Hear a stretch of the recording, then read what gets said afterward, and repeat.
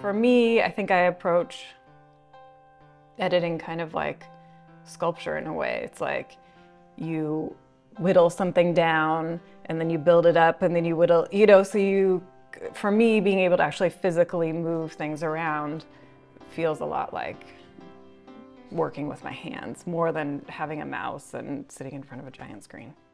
Most of the time with documentaries, maybe you don't know what the story is until you're looking at the footage, and then things start to stand out. That's part of the beauty of it, is being able to mold something out of a pile of footage that you don't know if there's going to be something in it or not. And then I can remember there was like one version finally where it just kind of clicked. Patsy was about to turn 90, and she is the spunkiest 90-year-old I've ever met. She's always still learning and experiencing things. And at the same time, she's seeing her limitations physically and what's safe and not, living by herself. While we're seeing Patsy make these decisions, we're also seeing her friend coming to the end of her life. And partly it's, for me, a lesson about what life and joy there is as you're growing older, even though you have some limitations. And then also being able to have really straightforward conversations with your family about the decisions you're making and about death and about where you are emotionally and physically. I think it's something that we don't talk about enough. None of us is going to live long. I mean, I don't know. Some people are living to be 100. I do, but then That's a whole 10 years. There are measures. There's measures.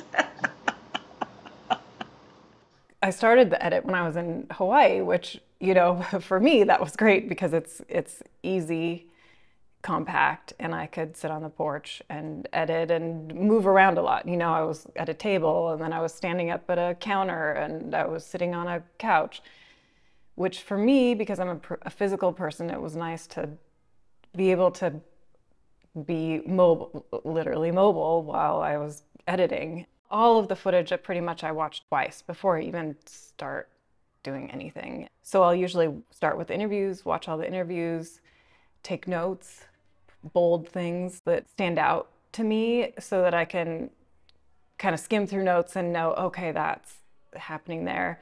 And then because I start with the interviews, when I watch the verite footage, I start to get an idea of what the story might be. So then a second round of watching, what I'll usually do is make selects from interviews and from the verite footage and start making projects or timelines for each potential scene and each interview.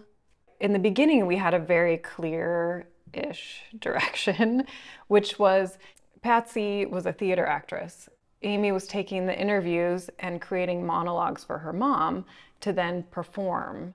And then at some point with feedback, we realized that those monologues were kind of taking people out of the intimacy of being with Patsy and her friend Carol, who's quite a bit in the film. Because I'm a little bit thorough, it means that I can go back to those original sometimes I start those timelines, those projects and then I get to the end and I'm like, why did I spend so much time doing that? Like, it seems like a lot of time, but it's actually, you really know the footage then. And then I can go back when something isn't working and look at something differently that had sort of like gotten lost the first time around. And even Amy found some footage towards the very end that I hadn't even seen. And it's like, we had this sort of loose dangling end, and that footage that she found like just made everything work. And I don't know what I would have done with that footage if I would have seen it earlier, but in the end it was magic, Well, we did use multicam for one scene because I like to you know, cut things and move them around. It's very different in multicam. But then Amy and I ended up working together, and just it became really fluid, and we could make decisions together about which camera was best delivering what the emotion that we wanted to capture. And you know, it was challenging at first because it was the first time I'd used Luma. There were things that I was used to being able to do that it took a while for me to figure out how to do.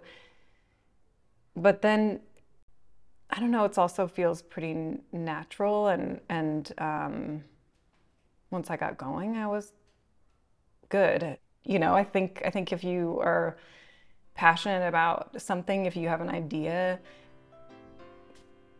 it just is a matter of putting one foot in front of the other.